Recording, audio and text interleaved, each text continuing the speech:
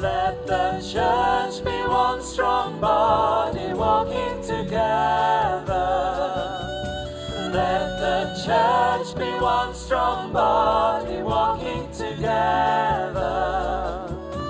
Every member touched by each other, keeping together.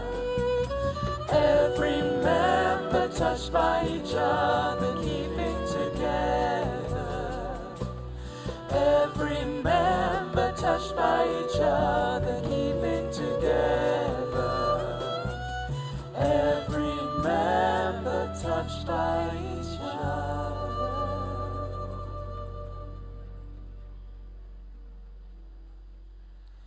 Keeping together.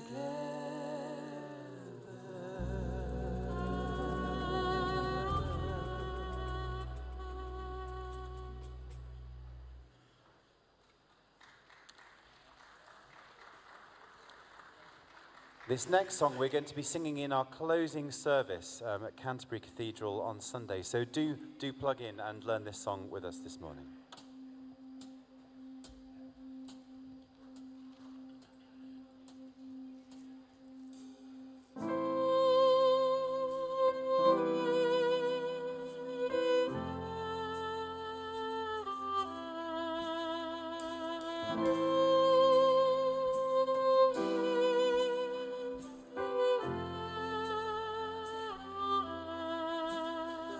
My words and my meditation be a full and free confession of your grace and your loving kindness that surrounds me every day.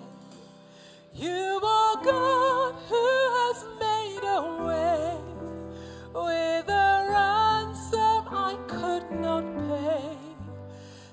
My words and my meditation speak of your unending love.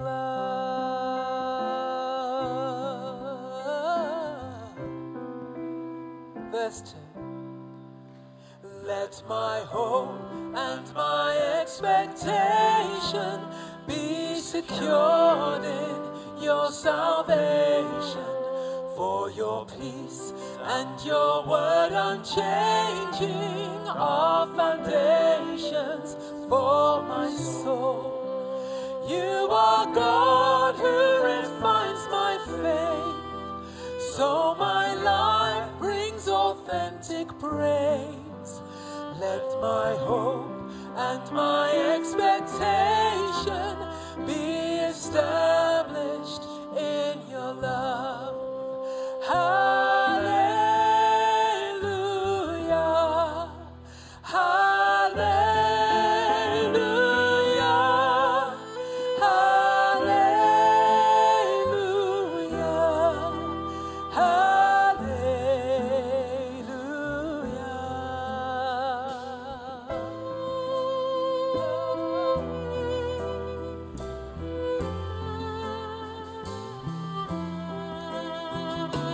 Words from 1 Peter chapter 1, coming to verse 3. Can I invite you to stand if you're able with us as we sing? Let my weakness and imperfection be surrendered to your goodness, for you know all my selfish motives, see the bias of my heart. You are God, pouring grace on grace, from your fullness that will not fail.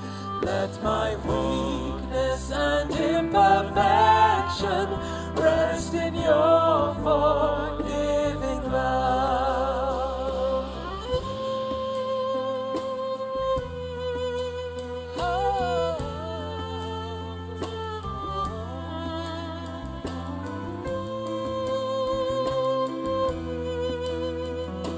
Let my focus and my devotion. Let my focus and my devotion be delighted in your presence, for to see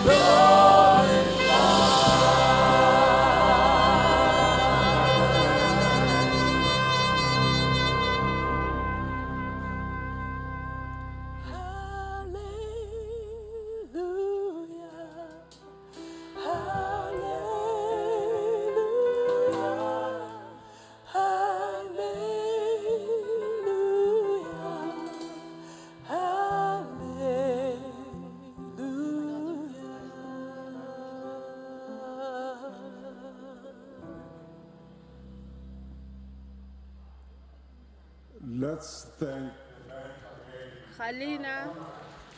خلينا أشكر فرقة مرنمين تاني. شكرا لكم وشكرا مباري جاز كمان كان تمام. كان إيتكم يعني موهوبين شديد. صباح خير كلكم. إن شاء الله تكم. Today we have the last Bible exposition of the conference, and the theme will be authority in Christ. The Bible verses we're going to be looking at today are 1 Peter chapter 5, verses 1 to 14.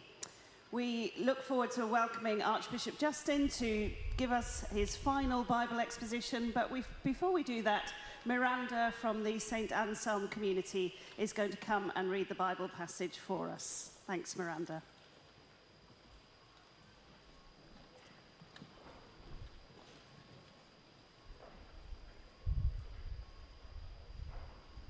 Now, as an elder myself, and a witness of the sufferings of Christ, as well as one who shares in the glory to be revealed, I exhort the elders among you to tend the flock of God that is in your charge, exercising the oversight, not under compulsion, but willingly, as God would have you do it, not for sordid gain, but eagerly.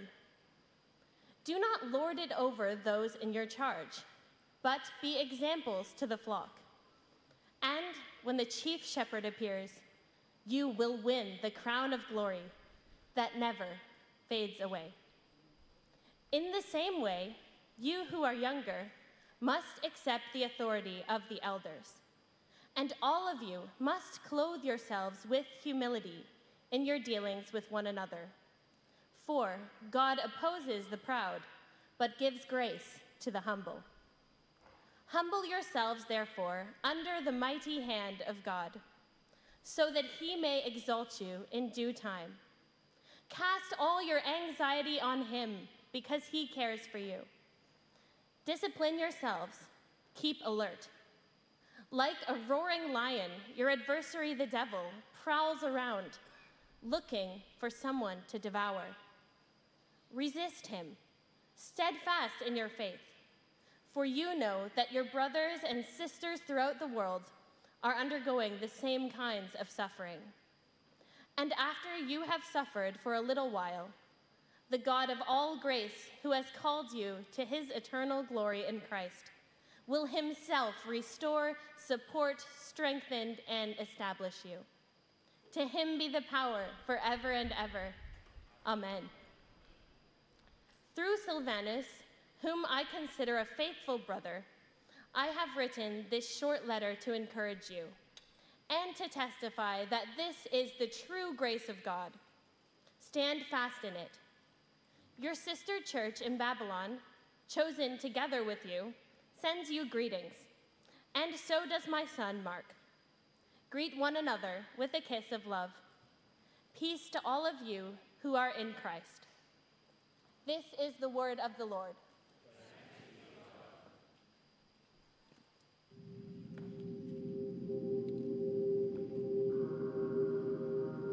A roaring lion. I cannot get used to injustice. I faced a lot of injustice in my land, in my country, personally, in my family, and seeing many others suffering from injustice. Crossing a checkpoint is humiliating, and that's injustice. I faced it. I lived all my life under occupation, but I cannot get used to injustice. That's a cry, that's a call to do something about it.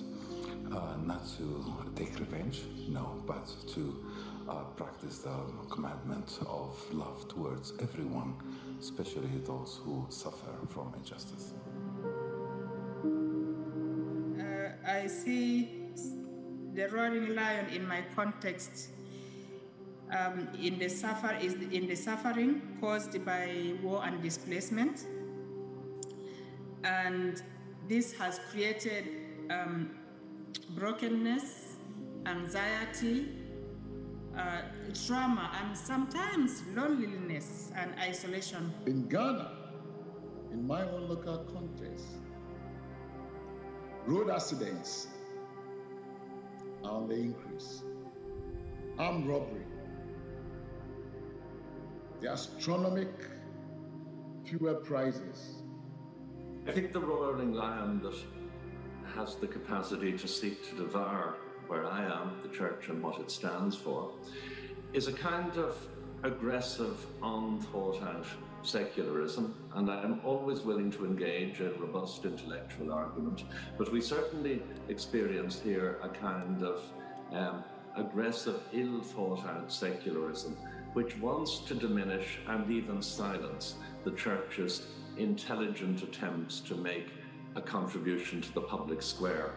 And to me, the roaring lion is an attitude which is very prevalent around me, which suggests that the Christian voice in society is not just unintelligent, but actually dangerous. The roaring lion in my context is corruption and plunder of national resources. Ultimately, this perpetuates poverty and makes the poor poorer and the richer richer. A roaring lion for asylum seekers in Cyprus is loss of hope. In my context, a roaring lion is occupation. Occupation, unfortunately, drives people from their homes and pushes people from their land, from their olive trees, from their history, from their culture. For me, roaring lion is fear. We're living in the moment at a time when leaders appear to be roaring lions, from what I see. And in my context, I think of the roaring lion as somebody who abuses their position of leadership and power for selfish ambition. En mi contexto, león rugiente es la indiferencia. In my context, a roaring lion is the devil himself who comes to destroy and steal and kill. So when he sees that people are in unity, he comes in and scatters people and makes people leave the place and not live in harmony and in oneness. In my context, the ruling government is actively playing on the side of roaring lion by allowing persecutions, withdrawing benefits over conversion, etc. A roaring lion, I would say, for us, colonialism, new colonialism, unchecked capitalism, or forms of domination, subjugation, would be a roaring lion that threatens not only our lives but our humanity. The roaring lion, in my context, it spells danger from someone in power who can do whatever they like, even to the extent of manipulating and using others for their own gain. I'll put it in one word. The roaring lion, as I see today, is corruption. The quest for what does not belong to you, be it power, be it property, be it purse, whatever. Now that's the roaring lion that is gnawing the very fabric of society today.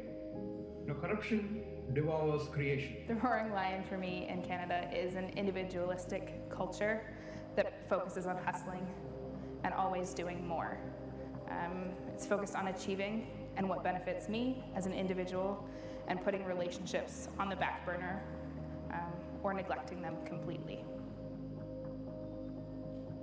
You know, recently we had a target killing of one of our lay pastors because the ISIS that used to be in Iraq and Syria, they have shifted to Afghanistan.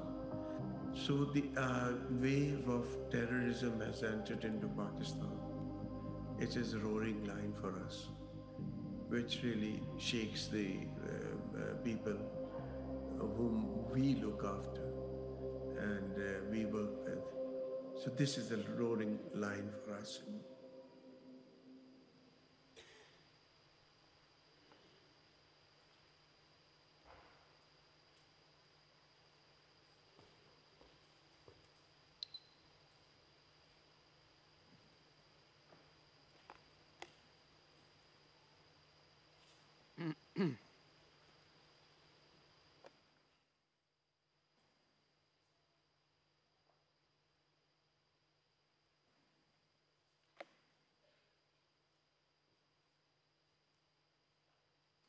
Let us pray. Our enemy, the devil,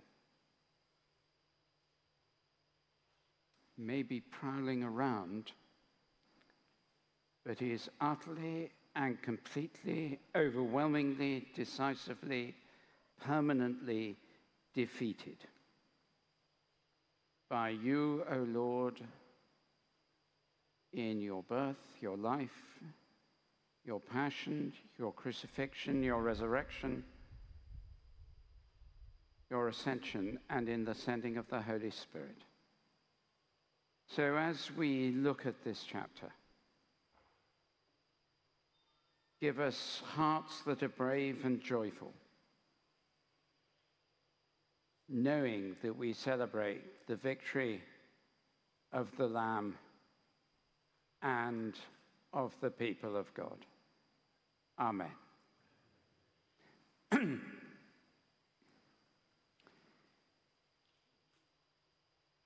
There are, as we heard just now, significant and terrifying lions in our world.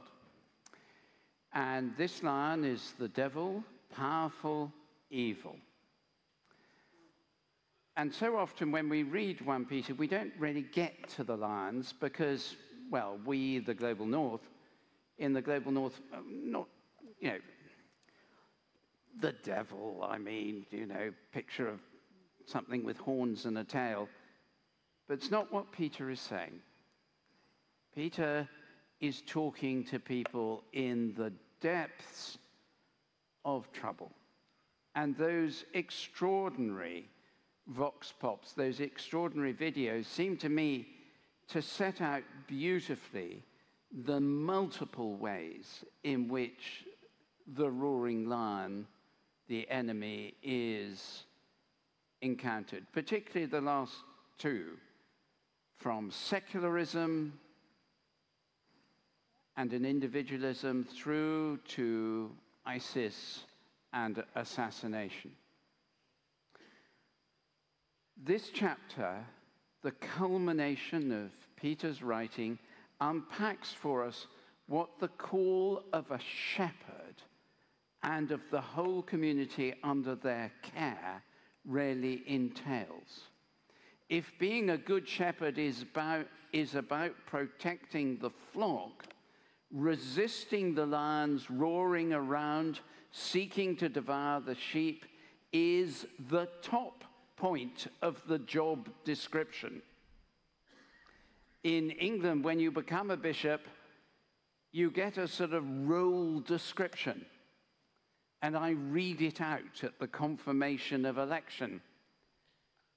And people easily remember the top one, and I can't remember many of mine, but that's a confession that I'll leave for later.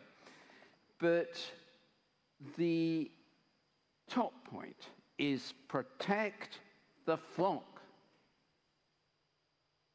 And Peter is clear that our proper attitude towards this lion is watchful, clear-headed, confident resistance. The command is to keep alert.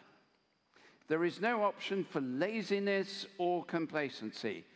A key core part of being a good shepherd is resisting the adversary, the lion. There is no option for being distracted by other matters. Keep alert. Don't be reading a book, looking at someone else, arguing with another shepherd. Who or what is the adversary?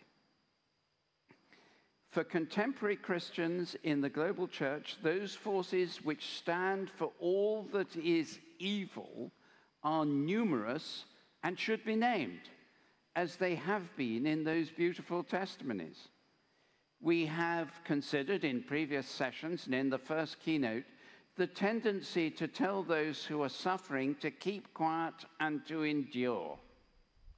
Jesus' radical call through Peter in this final chapter is confront the lions, shepherds, confront the lions, resist the adversary, protect the flock.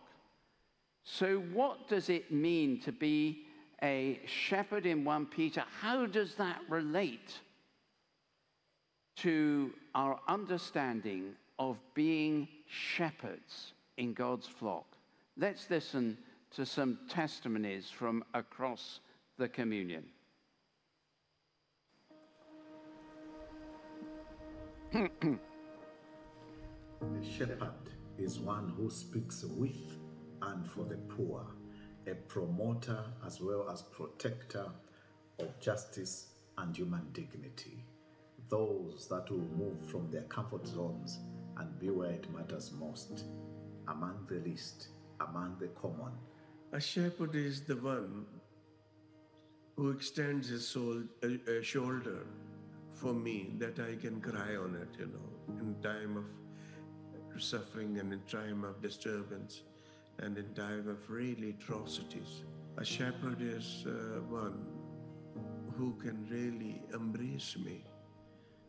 And the shepherd is one whose presence and whose nearness enables me for a sound sleep, In our context, the shepherd cares for the flock through ringing the bell, summoning the faithful to prayer and worship. He prays for them and for their healing. He feeds himself from the Word of God and feeds others. In my context, a shepherd is someone who gives his life in order to protect others. Shepherd is who knows the people, who has concern for the people, loving, caring, and praying for the people. A shepherd should have an exemplary life. In my context, I would say a shepherd is that auntie in church who if you're going the wrong way, she is going to say something about it. Although we can't often change the future for them, shepherding is enabling others to recognise that they have the gifts to accompany asylum seekers a little on their journey to make the time that they have in Cyprus a better one for them. As a good shepherd, who would want to leave the 99 sheep and go after the one lost sheep? Tells me that everybody matters. Yeah, I can think of a couple clergy who have, particularly during the wartime, and mass groups of people were displaced. Clergy and lay leaders who could have, if they wanted to use their power to escape in a different way, chose to move with their communities throughout the displacement areas. So they went into camps, they went into areas that were not very well resourced, to be in solidarity with their parish, with the people who didn't have the power to escape that conflict. A shepherd is a person who has a prophetic voice in the midst of challenge, in the midst of difficult times. In my personal life, I have seen a good shepherd through my pastor who led me to Christ in the days of my youth. And to me, he has been a good shepherd who has walked with me all through my faith. And up until this day, he has been following me up, and he has been a good shepherd. Sorry. One of my sisters says he was like a walking Jesus, and indeed he was like a walking Jesus. He would reach out to me in my lows and in my highs, and he would always have that booming smile on him, and he was someone that the love of Christ and the light of Christ radiates in him.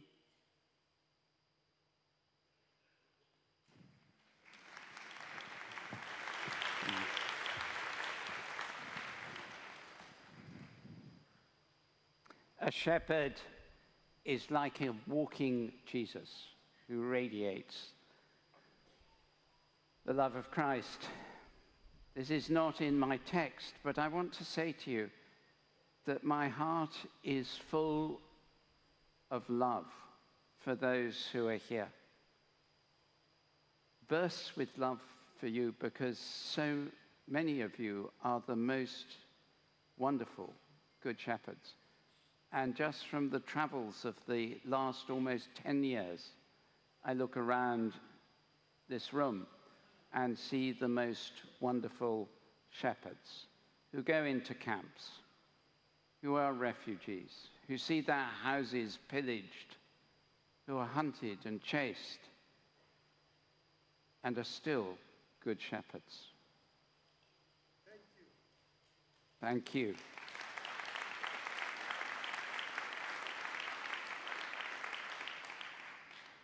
First Peter was written before the ministry of the church solidified into the threefold order of bishop, presbyter, and deacon. And unlike other New Testament writings, Peter does not use the word episkopos for bishop, which we translate as bishop, overseer. He uses the term elder, presbyteros. And in a moment of great beauty, he describes himself as not the primus inter pares presbyteros. He describes himself as the sum presbyteros, the alongside shepherd, a fellow elder, a fellow with you, who shares with you. Peter looks at us and in his humility says, I am with you. I am like you. It's a neutral term. It can be translated as both female and male elders.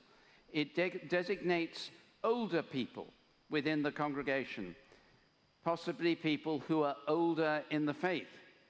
Peter calls himself a fellow elder rather than an apostle, teacher, or spiritual father. In choosing the same title as those to whom he is writing, he signals that he has common cause with them. He writes to them as one of them. The verb to shepherd echoes the command to Peter at the end of John's Gospel to shepherd and nurture the flock of Jesus. Feed, do you love me? Lord, you know I love you. Feed my sheep. It calls to mind Jesus' own teaching about the nature of the Good Shepherd in John 10, verses 1 to 18. The shepherd who lays down his life for the flock, whose sheep know his voice, who know his sheep by name, and who leads his sheep out to pasture. And the shepherd is the one who searches for the lost sheep. As I've commented before, that image of shepherd goes back 1,000 years in the Bible to the 23rd Psalm and is picked up again and again in the scriptures. It is one of the most important metaphors and ways of understanding the shepherd.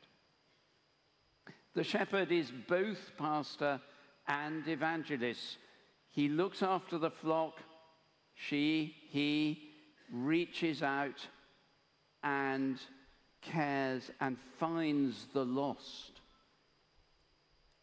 And in the ancient world, to be a shepherd was a call to demotion rather than promotion. Shepherding calls for relationship, and that is what allows the flock to flourish. You often see shepherds working in partnership with each other. Shepherding is not to be, and Peter sets out three things to consider. It's not to be done by compulsion, nor for gain, nor with a sense of, oh, I am so important. because I'm a shepherd. I am over everyone. Shepherding, says Peter, the flock, is to be undertaken willingly, eagerly, and setting an example. And Peter takes the imitation of Christ one step further through the image of the shepherd, calling the elders to example, and in his own mind, I'm sure, remembering not only the command to tend the flock. He is, after all, the one of the epistle writers who picks up the image of the shepherd. Not only to tend the flock, but he also remembers that the shepherd, he, the good shepherd, he looks back to, washed his feet. And a few hours later, he betrayed that shepherd and restored him and challenged the injustice of empire and rulers, challenged the sin of the world by laying down his life on the cross, by his coronation on the cross, in John's terms. And where we are commanded to be examples, it is better put across by the sense of be those who are becoming examples. Because if you're like me, I only have to look back over the last 24 hours, and I think I'm a pretty bad example. All of us look in on ourselves and we feel, ooh, I got that one wrong. I messed up that. I failed. Be becoming is so much more encouraging. It tells us we are on a journey of growth into being shepherds. Ultimately, elders remain members of the flock. We are ourselves two things. And by we, I mean all of us in here and all of us online. We are shepherds and we are shepherded by the chief shepherd, by Jesus himself. We are on the edge. We stand on a frontier, on what in English is often called a liminal space. Sheep and shepherd. We are both sheep and shepherd.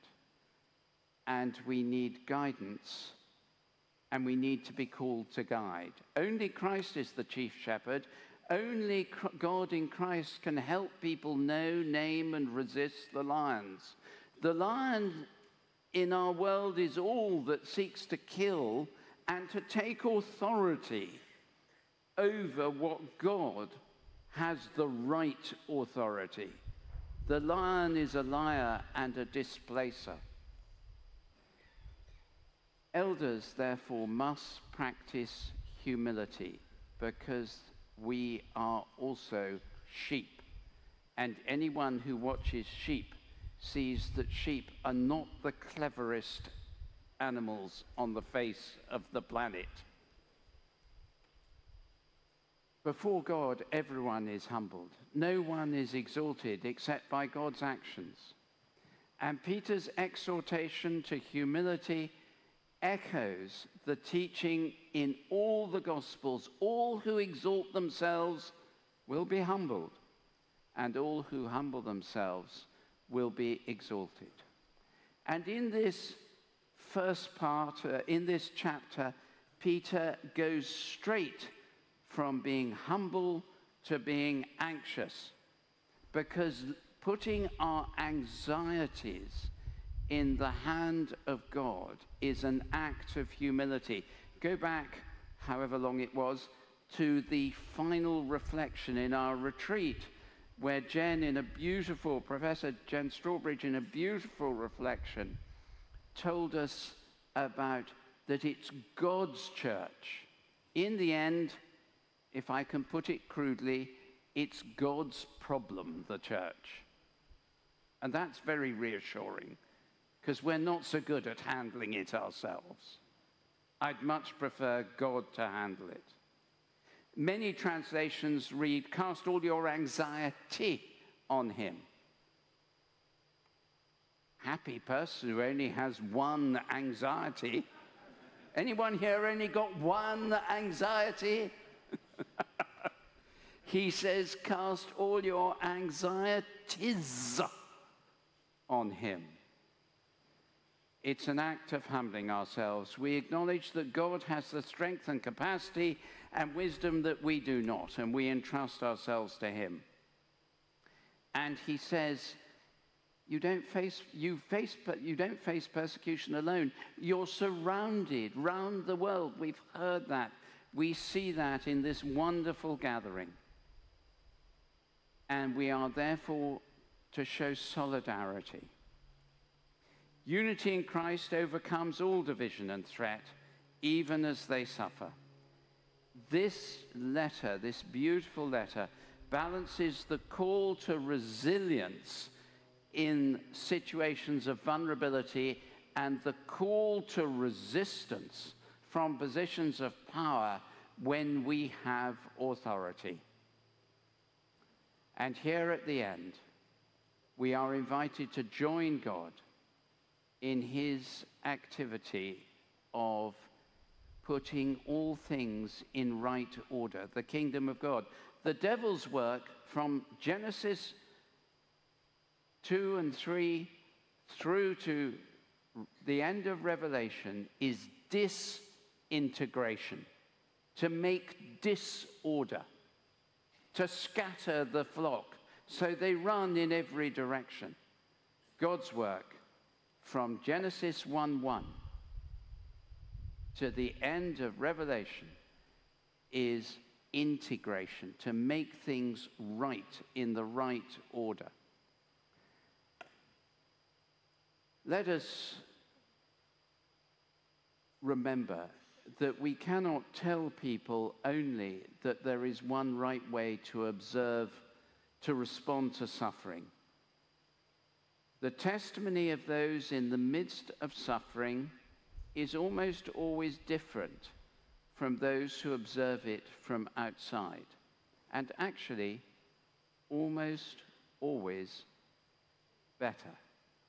We're going to have quite a long video now, 12 minutes, of a conversation with one of the most remarkable primates in the Anglican Communion, someone who is extraordinary, Archbishop Jackson Ole Sapit, the Primate of Kenya.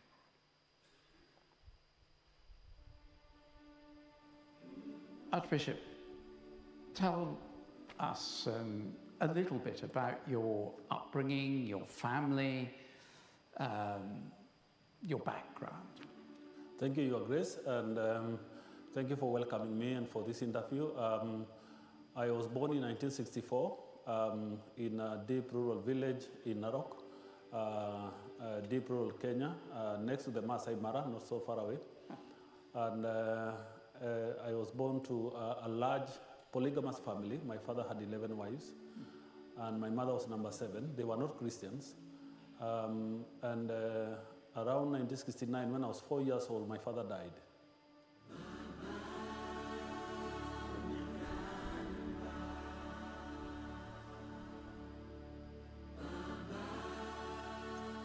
I and my 3 sisters and my mother went back to where she was born. My sisters never had the opportunity to go to school.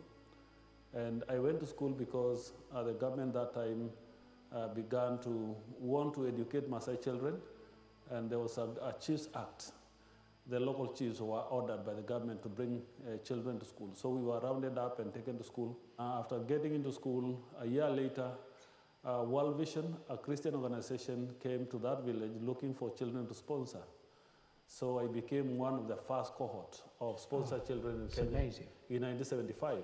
I was a Hearts boy, and before we went to school, even after we went to school, every school holiday, we will be herding cattle and sheep and goats in turns.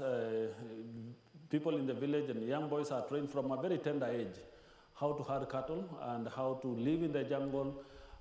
You know, these are jungles where you intermingle with the hyenas, with the lions, with the cheetahs and leopards, buffaloes and elephants. Everything is in the jungle with the Maasai and their livestock.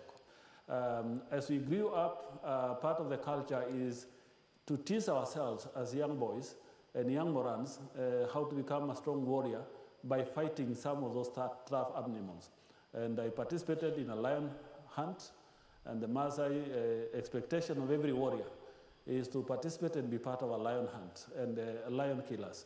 And I participated in 2 lion fights. Would this be in daytime or night? Daytime, yes.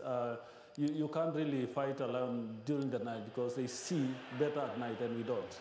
But during the day is when we hunt, and in one of them, it was actually fatal because one of the young men was killed in my presence. I also have a lion score in my left shoulder, where after spearing it... I can see the marks. Yes, after spearing, tried to grab me, and then the claws got in, but never pulled me because he was falling down because of the spear.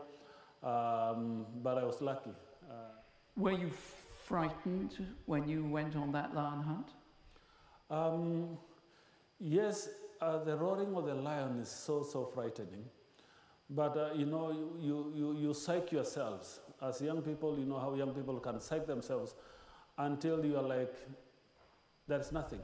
And we used to tie bells around our thighs, and we put some leaves on them so that they don't ring until we encircle the lion. And you go, and when we spot the lion, and we surround it, and then all the boys will remove the leaves in the bells tied to their thighs. And we begin like making every bell to ring, and that creates a noisy and confused state that will confuse even the roaring of the lion. So the boys will be yelling, the lion will be roaring, the bells will be ringing. So we fight in confusion. It was a very confused state. You realize what was happening afterwards. It's those things that you don't realize what was happening when you're in it. But you just go and realize when you begin to reflect about it. It's extraordinary. And we're reading at the Lambeth Conference the first letter of Peter. And it has that extraordinary, powerful passage in chapter 5 where he's talking to leaders and to young people and to the church as a whole and saying, be alert, be sober, your enemy the devil, like a roaring lion, prowls around seeking whom to devour. Now, when you hear that, what's the picture in your mind? You know, there are those things you read sometimes, and you know, if you have no experience, you just pass the sentence. But as I read that passage, and you know, speaking of the roaring of the lion, called to my mind the roaring of the lions we fought. And you know, it's not just when you're fighting. Every night, when you are living where the lions are, they will roar every night. And in me, it is so fresh. When I read that, I know what a lion roar means. You know, when it roars near the house, everything shakes. You know, our houses are made of sticks and mud, and you can hear, if there are utensils around, you can hear them shake because the voice is so deep and so intense. And it is a very, very scary, especially when it roars and you are seeing it in front of you. And therefore, when the Bible speaks of, you know, the devil is roaring like a lion, I could now see the reality of, you know, the danger. God is warning us that unless we cling to him, the world is a dangerous place. So when you read this as a bishop, how does it affect the way you look at the world? Does it mean that you're simply looking out for danger, or does it mean more than that? Because I'm very struck that as a young man, you didn't only hear the lion, you went out to find the lion and defeat it. So how does that work as a bishop? Yeah, Shepherding is a big thing in my culture because you grow into it. And shepherding means many things.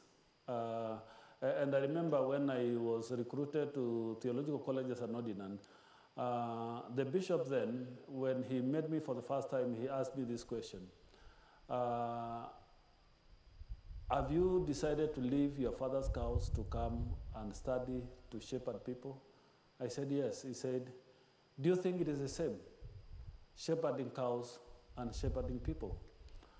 And I paused for a minute. I did not know where he was headed. And the kind of answer I gave, I don't know, I think God guided me. I said, yes, the principles are the same. Because shepherding animals, you make sure that they are safe. You make sure that the sick are treated. You also make sure that they have good pasture and they have water. And therefore, you ensure they have provisions, but you also ensure that they are protected. And reading the letter of Peter, particularly chapter 5, bring to memory, the way I answered that day. But now when I became bishop, it became more broad and more intense, because now I will see things differently. That time I had a narrower sense that is only preaching, praying for them, visiting the sick, going to their homes and doing pastoral care. That was my narrow sense. But my broader sense now is looking at the extended environment that protect them. Make sure that they are food secure. So I have to challenge the nation on the agricultural policy because I care about food security. I care about national security and terrorism that is happening in parts of Kenya because safety is a work of a shepherd. I care recklessness among our political class and mismanagement of the economy because it affects people directly. I care about the ecology and environment because it affects us in a bigger sense, in a broader sense. And therefore, now my shepherding is not just in that narrow village sense. I look at the global picture, the national picture. We are now talking about the war in Ukraine. It's affecting everybody in the world. Even Kenya is not unaffected by the same war because we get wheat from Ukraine. And I suppose a question, I was very struck when we were all together looking at 1 Peter 5 this morning. Peter talks about being a fellow elder. Who shepherds the shepherds? How do the shepherds find a shepherd when they are tired and worn down? Who picks them up? Yeah, that speaks to me because I asked myself that question. Recently I had my House of Bishops. And we are struggling who shepherd the bishop because we are supposed to shepherd clergy. Then I asked, who shepherd the Archbishop? And we find ourselves very vulnerable in those spaces because, people don't come near you sometimes unless you have opened up your heart, unless we are willing to be vulnerable before them. And therefore, it's a big struggle to know who shepherd the shepherds. But my word of consolation to myself and to all of us is that we have the chief shepherd, Jesus Christ, our shepherd. If we rely on him and be humble before him, it makes me easier to come to you and lay bare my vulnerability. Because God humbles. If I have a relationship with Jesus, I will be able to create a fellowship of people around us who can tell us when we are not doing right, who can show us what we don't know, who can enable us to see things we don't see.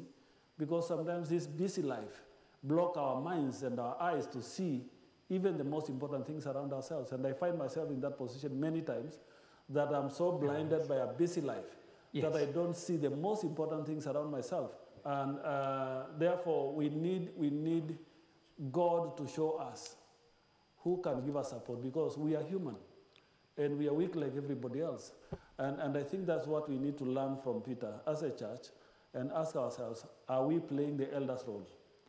Are we humble enough? Are we showing by example? Do we show them what to do and how to do it? Yeah. Yes. That's right, yes. And I think when Peter is talking to himself as an elder among elders, he has reduced himself to the same level. Isn't that extraordinary? The Apostle Peter reduces himself to their level. Yes. It's so beautiful, that. It inspires me. Your Grace, Archbishop Jackson, thank you very, very much indeed. That has been wonderful. I'm so grateful. Thank you so much. May God bless you.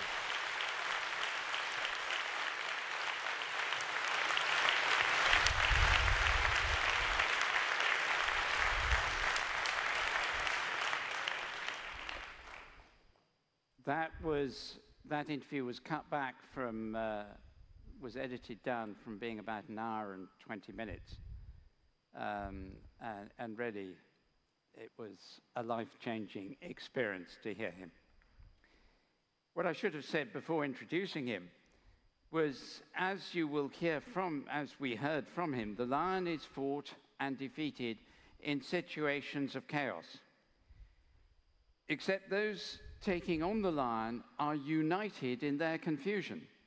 I was very amused by someone talking the other day here, I think many of us heard it, who was trying to say that the Archbishop is an instrument of communion and managed to say the Archbishop of Canterbury is an instrument of confusion.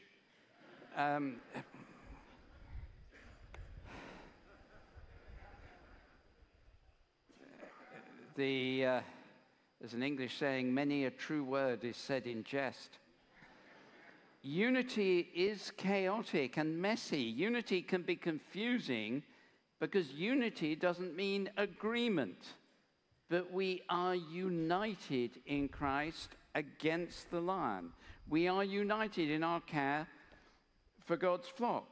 Unity is needed even in the midst of chaos of our own making very often, to defeat the roaring lion.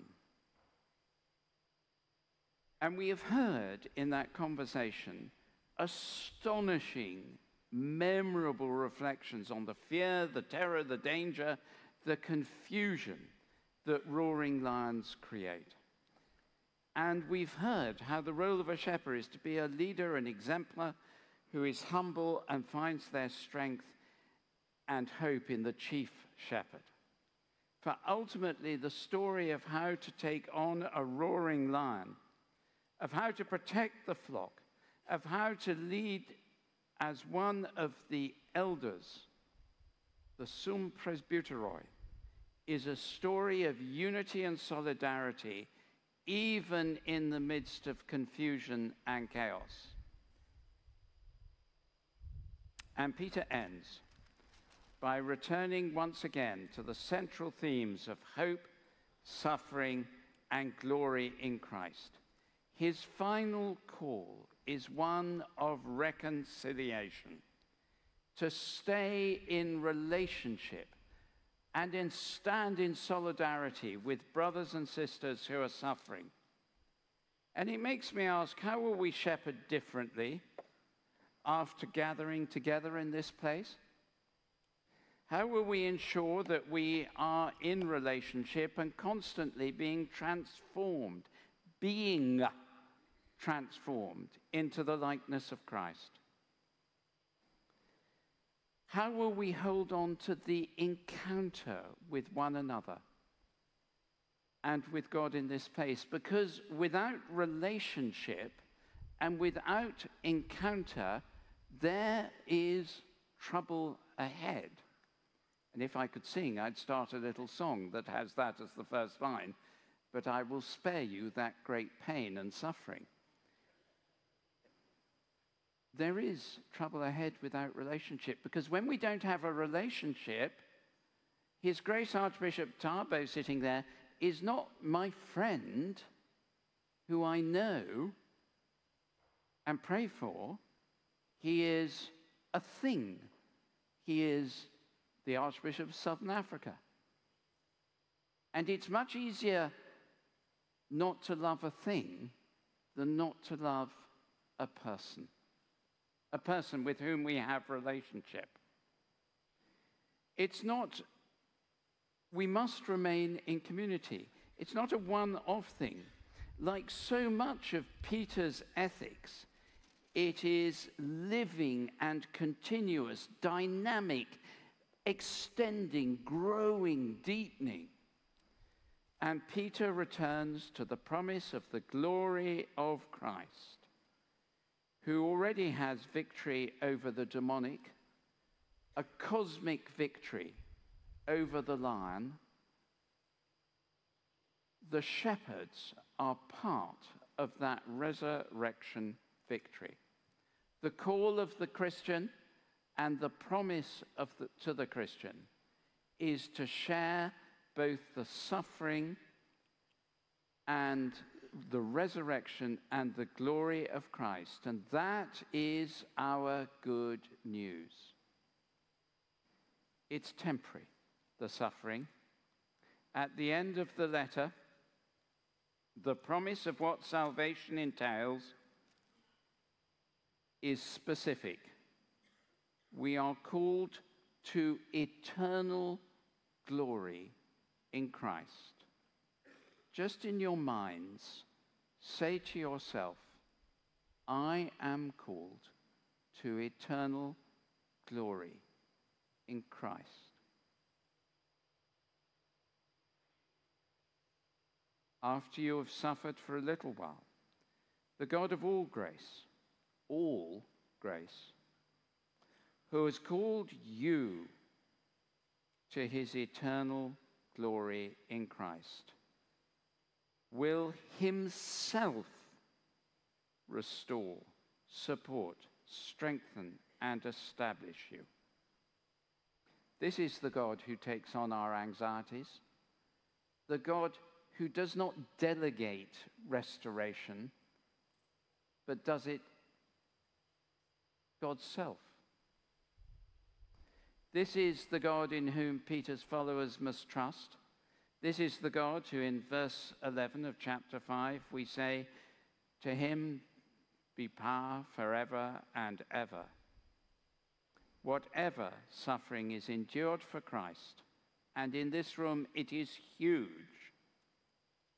God's promises revealed in Christ are God's promises, God's business, God's work, God's action, God's decision. And they are eternal, assured, and wonderful beyond all human imagination. And the power and promise of God will always have the final word. Peace to all of you who are in Christ. Let us pray.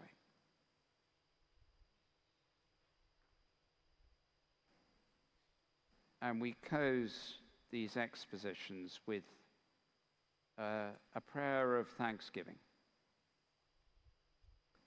Holy, mighty God, cosmic creator, redeemer, the one who is shaping us day by day, who is transforming us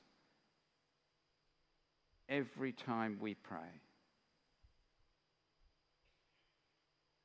We thank you and marvel and wonder and praise and worship that we are your personal concern, that you are working in each of us, in the flocks that between us all in this room, women and men, bishops, spouses, helpers, supporters, you are working in all of us, that we may be those who in humility cast our anxieties on you and are destined for eternal glory. Only you can hold this. Only we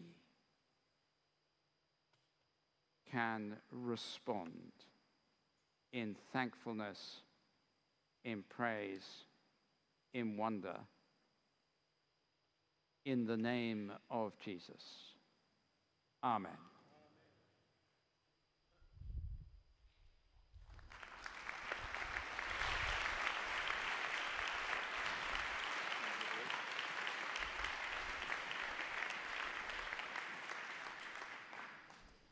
Wow. Thank you so much, Archbishop Justin, for that incredibly moving exposition. I wonder if we could once again show our thanks for all that Archbishop Justin has shared with us.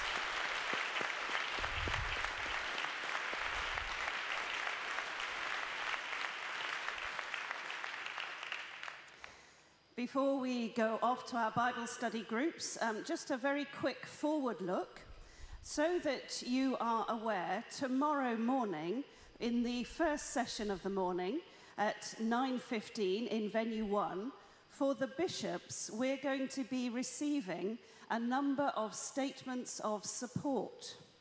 Now, these are statements relating to places and situations around the world which need our prayers and about which we would want to make a statement as a conference. The documents with all of the statements on, their brief statements, will be available to you. The stewards will be handing them to you as you leave for your Bible study groups today. They will also be emailed to you. So tomorrow morning, Archbishop Justin will introduce the session, and a number of bishops will present to us the statements to be received, and we will offer our prayers together.